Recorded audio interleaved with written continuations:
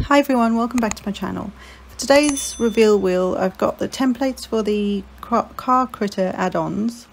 I have the Christmas and the car critter stamps and dies. I have the reveal wheel and all its components, plus the reveal wheel car critter add-on.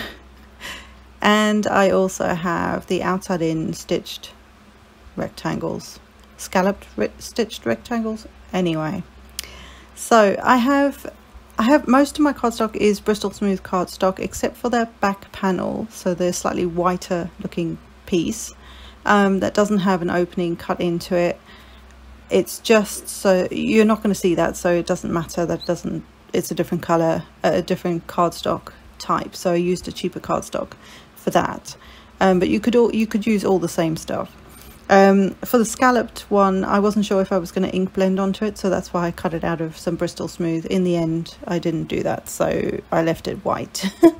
And if you stay right to the end of the video, I'll actually post a picture of what else, the other things I did to the card, because I felt like it needed extra stuff and I kind of ran out of time.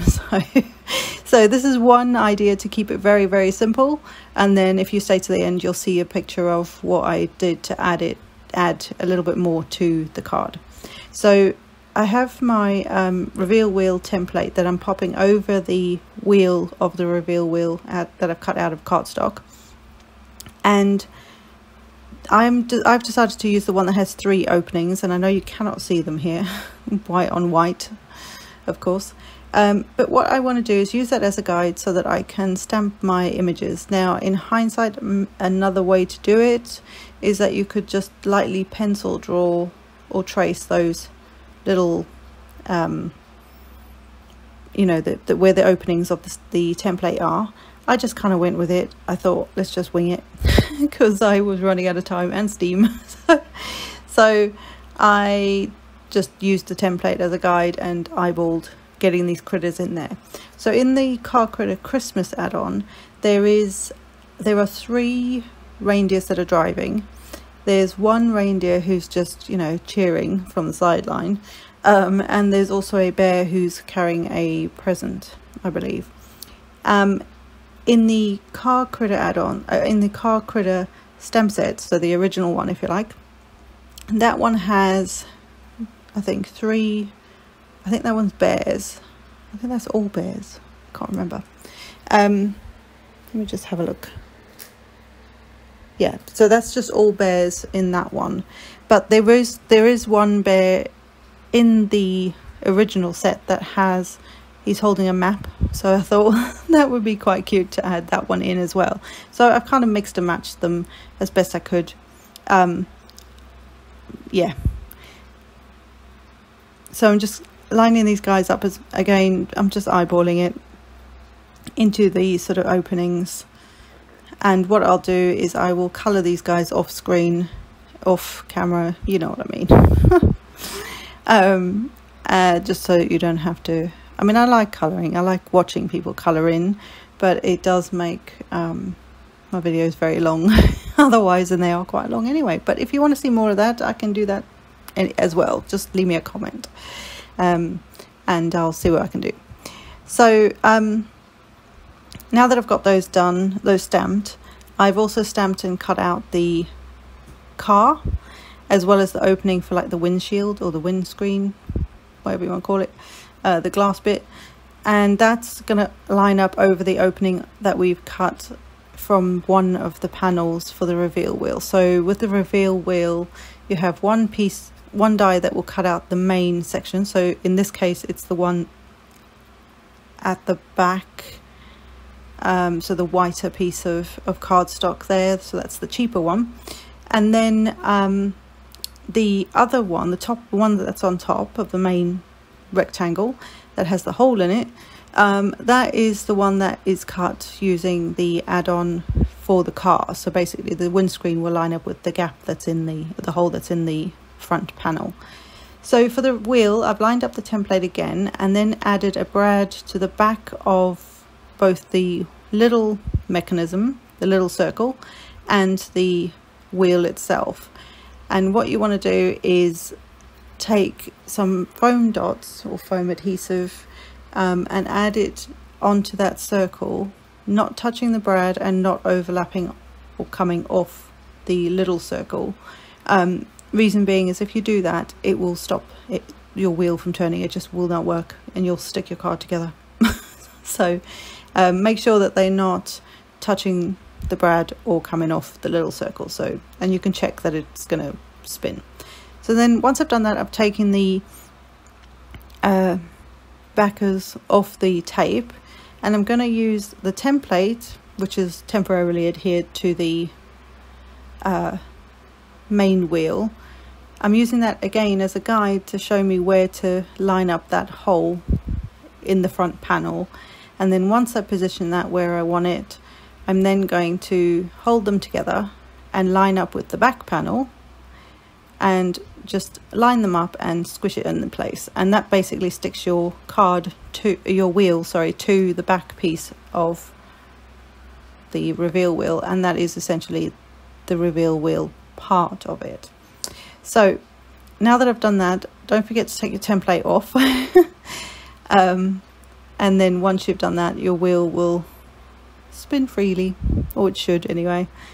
So the next bit is to stick my little car on, but before I actually get to sticking him in place, I want to create a little very simple background scene. So this is why I say if you stay to the end and you check out what I also added to the card, I just, like I say, ran out of time. So, but this part's kind of cool because it creates this look of the car driving down the road. That's the idea. So I've got some full adhesive post-it note, fake post-it note stuff, and so I lined up where I wanted the line of the tires, like where that horizon would be, and then I can still see through the post-it to see where to line up the openings for the car and the reveal wheel. So I did that so that I still had an idea of where the car would be sitting, and then I'm going from the outer corner of the car wheel down to a little bit in from the edge of the bottom edge. I know you can't see that because now I've stuck it to the to my desk so I can actually ink it, but I'm just coming in slightly from the bottom edge, and you'll see that better when I show you the, when I've done the inking. So for the road, I had, because I've got some colors out for Halloween, I had some hickory smoke and I just ran with it. It actually makes a really nice road color. I think black, although black would work, black soot would work, or any of your black inks that you can blend, that would work really well. But it's, I don't know, black sometimes can be too heavy. I never thought I'd hear the day that I'd say that, but you know what I mean. It might be a little too much. So I also brought in some walnut stain as well, just to try and give it that sort of somewhat dirty road. So I've taken the edges off for and that reveals my little road, and then I'm leaving the horizon piece on, so the one at the top, because I still need that in place. And then I'm lining up against the edge of the road so that I can then get some grass or ground that isn't road, that area. So you could obviously you don't have to do this in green, you could do this in a different color, so it could be like dirt. And I just went along that edge. Obviously these, if the ink's still wet, they're not going to stick to the ink underneath, so they're like the road part. So I just went a little careful and got it inked up as best I could. I could have also spritzed with water like I normally do, but I didn't do that. I kept it even simpler. So that's my ground, like my grassy area and my road set up. And then I went back and took the top half off and lined it up with the horizon, or what will be the horizon. And I'm using some Selvage Patina as my sky color. It's a random color to use as a sky color. And normally I would go for something like Tumbled Glass or, Stormy Sky or something like that. But I just thought that this actually was a nice bluey sort of color, and it was on my desk, so that's what I did. And I didn't go right down to the bottom of the like horizon, so it's almost got like this, not glow, but this sort of whiteness of light coming up from the horizon edge. So that now, oh, I can't talk. Now that I've done that, I decided that the reveal wheel itself on the inside, so not along the scallopy bit, and there are some embossed lines there, so you can kind of follow those round. I decided to take the selvage patina and run it along there and get some colour in the background of my wheel, so that when they're in the car, if you're looking through a car, you can see through the other side, right? So I needed that background colour to be in the car, but not in the car, but so you could see through the car kind of thing. Anyway, if that made sense. So it wasn't stark white, basically.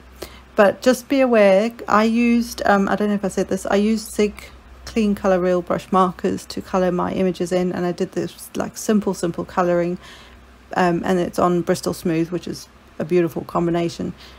But because they are water-based markers, when I went over with the distress ink, it moved some of that, so it kind of smudged a bit. So just something to be aware of. If I'd used Copic markers to colour my images in and then use some distress ink over the top, it wouldn't have even had an issue at all.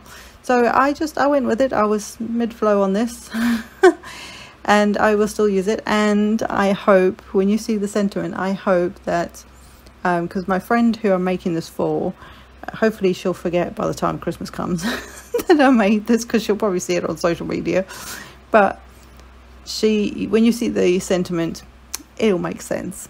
Anyway, so now to put the reveal wheel together, I've lined everywhere around the wheel with foam dots, the same height as the wheel, the ones that I used on the wheel, the back of the wheel, sorry. But none of these need, if you make sure they don't touch the wheel, basically, because again it will stop it from moving. And then you just line up the two pieces and stick it down, and that's your reveal wheel. Voila. So now to put the little car in so they look like they're driving, it's just the cutest thing. So I got a little too excited there. Anyway, so I'm just going to use some wet adhesive, not wet adhesive, some flat adhesive to stick the car on. And again, you just line up the little openings. It's really quite easy to do, and stick that on, and now it looks like they're driving down a little road. I mean, they're a little off on the road there, but you know, we're not going to say anything. And then my little arrow, which will tell people what to do or how to use the reveal wheel, because not everybody knows, you know, if you're not in the craft industry, you're not going to know what to do with this thing. It helps people, it guides people as to where to, you know, what they need to do. So I just coloured that in the same, one of the reds that I used, and just coloured the little arrow in. And then I decided that I needed to, then I wanted to do my sentiment. So to do my sentiment, I had to, I don't like cutting my stamps apart. I know a lot of people have no issue with that, and that's fine. You do you. I just have this thing about cutting my stamps. So I can't do that. So if you're like me, you don't want to cut your stamps, so you get all the words that you want, then all you do is you tape off the word that the words that you don't want with some washi tape, ink up the word that you do want, or the sentiment that you want, or part of that sentiment, and then take the tape off, because that will have ink on it, and then stamp that down. And then I just repeated the same thing. The last word is Christmas, so it's you know, it's on its own anyway, so that's fine. But the other two, I had to sort of make them work for what I wanted to do here, and I love it. So have you all got the song in your head now? I'm pretty sure you will have, if you know what it is. Anyway, so yeah, so when I saw the two stamp sets, that was the reason I bought them. I know that sounds like a ridiculous thing to do, but it's her favourite song, her favourite Christmas song, or one of them, and I just, yeah, I had to have it. I had to make the card. I've known about this since for months and months that's what I'm going to do. So this will be her Christmas card. Anyway, so I used my paper trimmer just to trim down the edges, just so that it's nice, and it's just a nice block sentiment, if that makes sense. I also, when I was stamping, I used the edge of a piece of cardstock to make sure that I got the line, you know, it's an easier way to line them up, especially if you've got different words or sentiments from different stamp sets or stamps that you need to line up as well. So that made it really easy. And then I've just trimmed it to fit, and I think it's just going to go at the bottom there. So I'll start to put this together, and I will be, like I say, I will add some extra stuff to this because I do think that it needed more, and you'll see that in the photo at the end, and you can also obviously see it all over social media because the proper photo will be up there, the finished card. But there are some extra bits that you can add to this as well. So I forgot that there are these tiny little words that you can use as the license plate, and I think they're so clever. So I have one that I chose, the one that says Merry Christmas. I thought that was just cute. And then I was thinking about adding this on, it says Jingle Bells, and I thought, hang on a second, it ain't no jingle bells, it's, you know, driving home for Christmas. So I changed my mind on that. But I did find in the set that there are some little, like teeny tiny little music notes. So I'm going to add the music notes to just as an added little thing, and you'll see that in a second. Here's where there's some of these little add-ons. In the end, I'm going to use the tree, and I'm actually going to make the car look like Rudolph. I know, how adorable is that? Lawn Fawn thinks of everything. They just do. Anyway, so I've got the music notes now, and I'm just going to add a few of these to the card, just somewhat randomly, and you know, because why not? When you're in the car, and I can just see her in her little car bopping away when she's, you know, driving up to see her family. So up, down, I don't know. Anyway, when she's going, you know, to see her other family. So now I'm just going to stick this all together. I think that's where I'm at. And just using some flat adhesive to add all of these bits in. You've got dimension with the reveal wheel anyway, so the rest of it doesn't need to be raised up on any foam unless you want to. I mean, it's your card, your art, your thing. And I've just got like a darkish green, I would say it's like a Christmassy sort of green. I think it's an old Stampin' Up colour. I don't stay up with that, but yeah, I think it's one of the really old ones. And it just kind of worked as a Christmas colour. And then the reveal wheel part or card actually fits nicely within the stitching of the, I think it's an outside in stitched scalloped rectangle. Say that 3 times fast. So I thought that was really cool actually, and again it's something else that Lawn Fawn probably thought of, and so it just works really well. And then I stuck my little arrow on just to say this is what you need to do. You need to move that wheel, and that's just a directional arrow for people. There are stamps that you can stamp in there to say, you know, I don't know what they'd say, but they might say move here, or you know, pull, push. You know, there's a whole stamp set that has all those kinds of things in them. So for the sentiment, I'm just lining this up, and again just sticking it flat, somewhat centered, because you know me, I can't do straight lines or centered things properly. But I got that on there, and that's how I left it. And then it bugged me that I hadn't really finished it off, because for me, if I'm going to do a scene card, it needs to be a scene card. So I do go back, like I said in the beginning, and you'll see a picture of the what I actually finish off. But this is the reveal wheel and how you turn it, and there's all these little friends in their car and they're all driving, and you know, ask my husband about a map, but yeah. And obviously you can go both ways, but the arrow just sort of guides people as to what to do with the card, especially if it's a kinetic card. Yeah, so here's the finished one. Little reindeer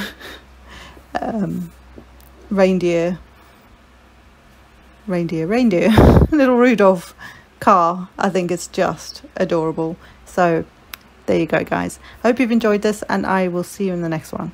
Bye for now.